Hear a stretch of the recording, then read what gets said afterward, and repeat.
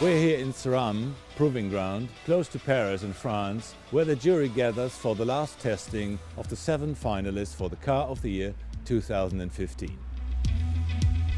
It's a composition of 58 of the most professional car reporters in Europe.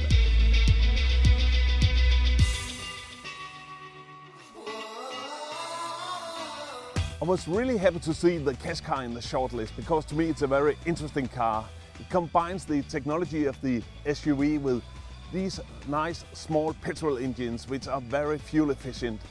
So in that way it makes it possible for people to buy this big car in a very economical way.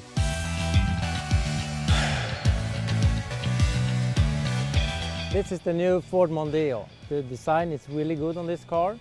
It looks really nice on the outside. And in the inside, it's got real roominess and real good comfort.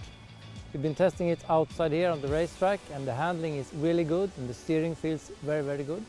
And I guess this car is going to have a lot of points in the final voting.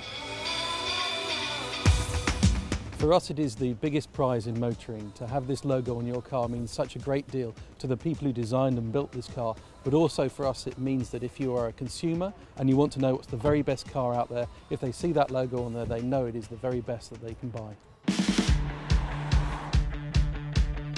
This is the new Mercedes C-Class. We have tested the car under severe conditions in Lapland, down to -40 degrees, and the car performs very well. On the road it's very comfortable, it has a very high level of safety, and all these things together is making this one of the good cars on the shortlist.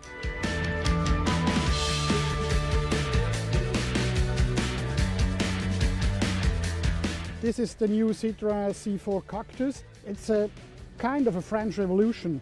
The car is much lighter than all other cars. Its design probably is a bit strange, but it's a kind of new friendliness. People on the street like it, and for me that's a very good reason to vote for it.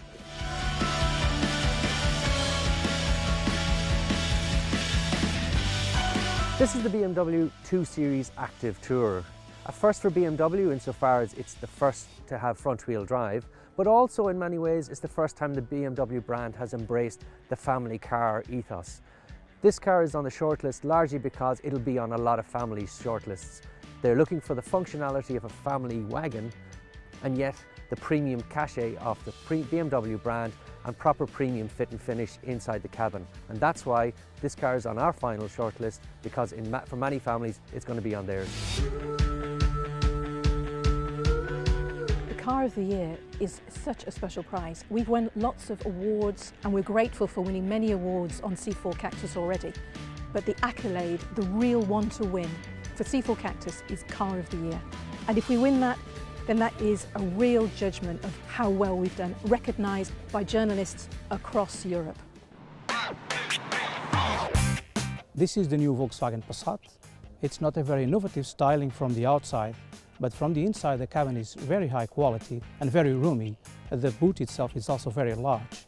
In terms of handling, it's a very nice car to drive because it can have a very comfortable ride or a very efficient one. It deserves to be here, one of the finalists of Car of the Year 2015.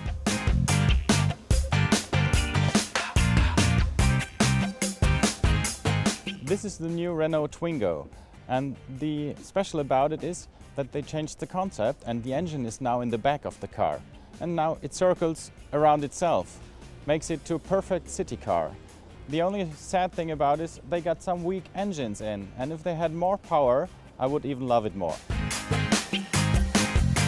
We won with the Polo in 2009, we were really excited winning with the Golf again in 2013, and we are more excited than ever if we could win it with the Passat again.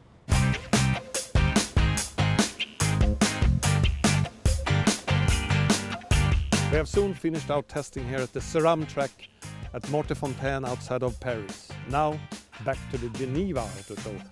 How are things there?